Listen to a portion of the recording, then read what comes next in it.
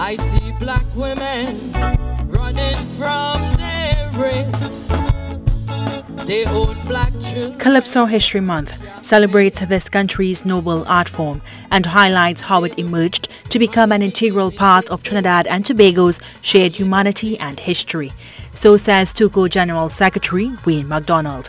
Speaking at TUCO's annual Gala and Awards ceremony on Thursday, he said Calypso has always sought to educate the downtrodden and encourage them to rise above the depravity and adversity in which they existed. Whereas our colonial history books falsely chronicled our history as a relationship that primarily operated at the elite level, Calypso was able to bring a perspective that inherently articulated the thoughts and feelings of the lower class.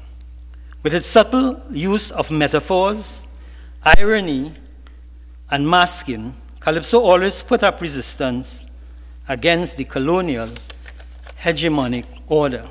Mr. MacDonald was pleased to note that after constant urging and appeals, the Ministry of Education has finally accepted the teaching of Calypso in schools. He said this is a transformational change if ever there was one. Calypso is our indigenous culture, and culture is the center at what holds us together as a people. And whenever the center collapses, then things fall apart. Therefore, culture is tied to our sustainability as a people.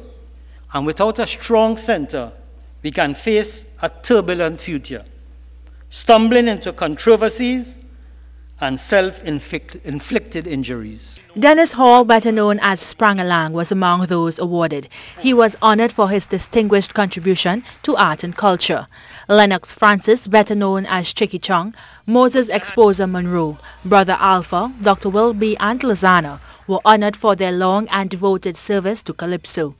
Aaron Duncan received the Junior Calypso Achiever Award, while Colin Lucas and Marshall Montano received the Special Calypsonian Achiever Award. Dionne Baptiste-Clarke, TTT News.